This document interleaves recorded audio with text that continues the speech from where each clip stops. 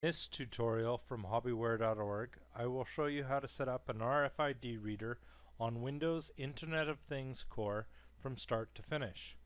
Some of the things we will go over will be products to purchase, hooking up RFID and installing the OS, the code, and what else you can do with the RFID sensor once you have a working prototype. The first things you will want to do is buy a Raspberry Pi B3 Plus or a Raspberry Pi Model B. I suggest picking up the B3 model instead of the Plus version, as there is more support for this model. I will be using the Plus version in this video, however I will go over the things that you need to make the B work as well. I also suggest picking up a 5-volt power adapter and a 16 GB memory card. These can be bought as a kit to save the hassle of finding the compatible parts. If you are not buying as a kit, then ensure that these parts are compatible with Windows Internet of Things Core. The second thing you need to buy is an RFID reader MFRC 522. A simple search yields plenty of results on Amazon. You can buy from local do-it-yourself tech suppliers as well, and they are cheap, around $5 to $10 a piece. Last thing you will want to do is pick up some female to female pin header connection cables of various colors. Again, this is available on Amazon and is quite cheap. If you don't already have a soldering iron, then you will need to get one, as well as some electronic solder.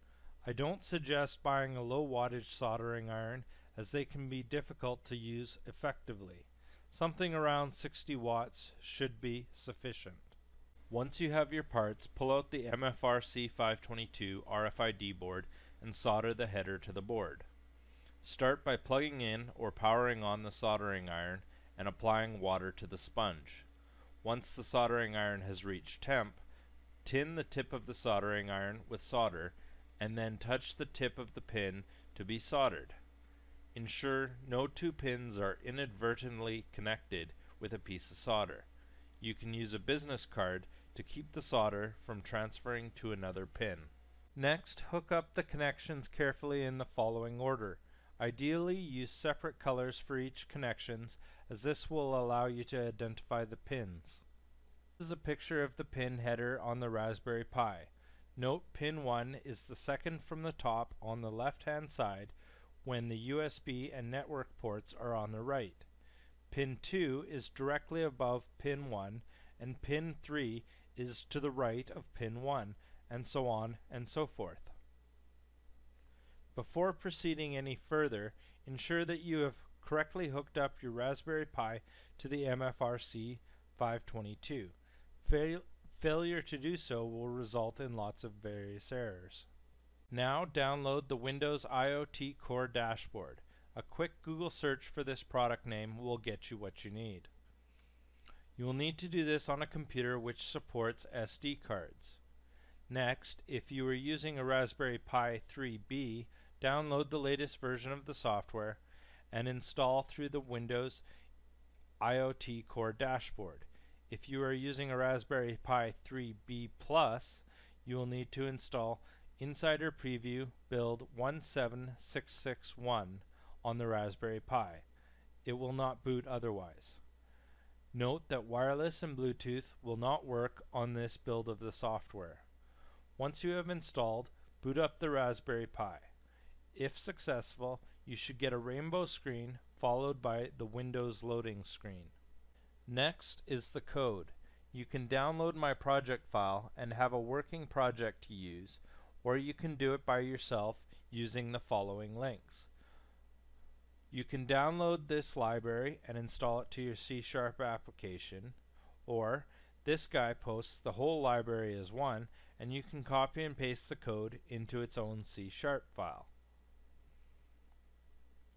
Using my code will allow you to see the UID in question and will allow you to scan the tag multiple times over, as well as not having to develop a UI for the program.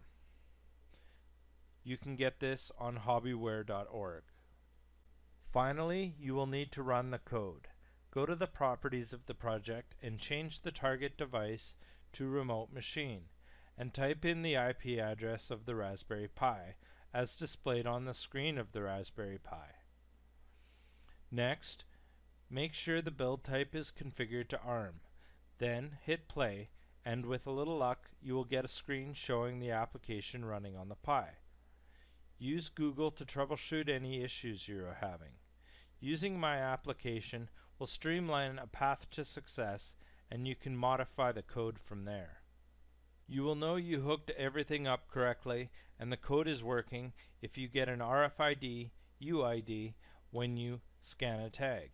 If you scan a tag and get repeating zeros, try waiting 10 seconds after the program loads before you scan. If you are still having issues, use your troubleshooting skills or go over this video again and you may find success. Congratulations if you got a UID to show up. Now, the next and most interesting to think about is what can you do with your prototype? I built a case for mine to hold all the wiring and electronics using SketchUp. From there, I will use the RFID to turn on and off a security system in my home. There are plenty of ideas you could create. Dream big. Let me know what would be cool to make in the comments below. Maybe it'll be awesome enough for me to commit my time to. Thanks for watching and enjoy.